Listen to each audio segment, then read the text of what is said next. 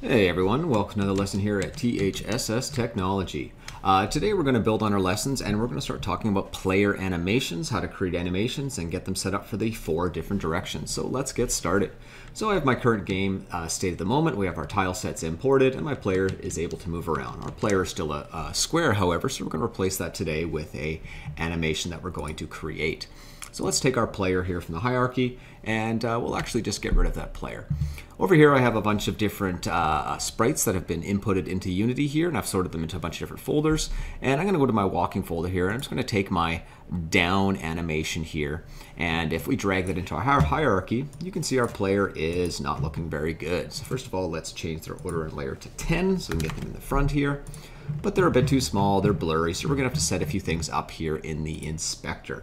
Okay, so let's go down here and click on our sprite, and let's change our pixels per unit to 16. Let's change our filter mode to point, no filter, and our compression to none. We're going to click apply, and our character is already going to look a lot better.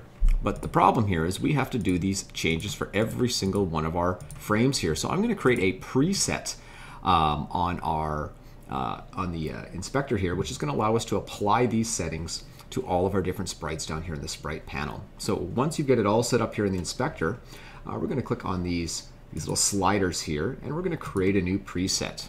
Okay, and I'm just going to call this preset character moving, and I'm going to click save. Excellent. So now I can select all my remaining sprites, go to my presets window, and select my character moving preset. Now all my sprites have, let's save these there, all my sprites have the correct settings over here: pixels per unit, right filter, and right compression. So that just saved us a lot of time. Okay, so let's take our new game object that we put in the hierarchy here. Let's hit F2 to rename it, and we will call it player. The next thing we're going to do is we're going to open up our animation panel. If you don't have an animation panel here, you just go to Window, Animation, Animation, and then I just dock this panel down here. But actually, we're going to move it up right up here for now. Okay, so let's click on our player up here, and we're going to create our first animation. So let's create an animation clip, and I'm going to put this into my animation directory, and I'm going to call this player walk down. Excellent. I'm going to click save there. Okay, now I'm going to take my walk down, my 4 clips from my walk down, and we're going to drag it into our animation here. Okay, now what this is going to do is if I hit play here, you can see our players moving, but they're moving way too fast. So we need to slow down our animation here. Now what we do is we're going to do that by changing our samples here.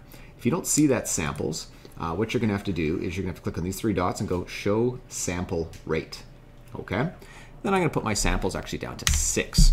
So now when I hit play, my player is still moving way too quick because I didn't confirm it. So let's hit 6 and then enter. There we go.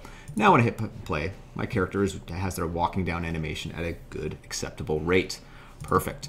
So now that we have our player walking down animation done, I'm going to put my animation panel back here at the top, and we are going to create a new clip.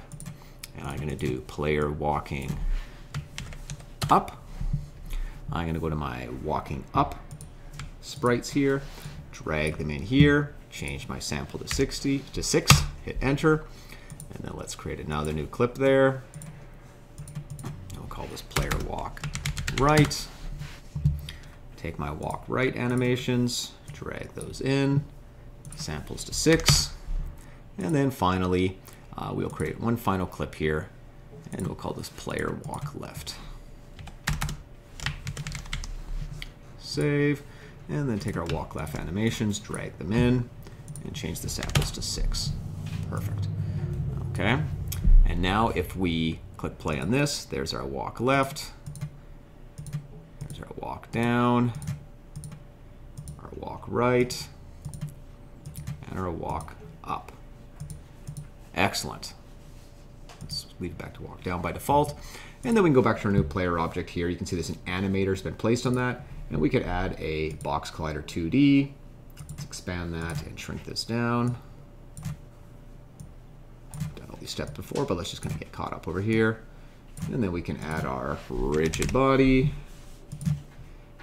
Set the gravity scale to 0, put the interpolate to interpolate, and then we will add our player controller script also. Put our move speed to 5, our lives to 3. Now we should be able to click play. And we'll have our walk down animation that's going to be permanently running as move around our character. So the next lesson we'll do in a future video is we will have it so when you are changing directions in your movement, it actually cycles between those animations we've just created. Okay, thanks for watching. We'll see you all later.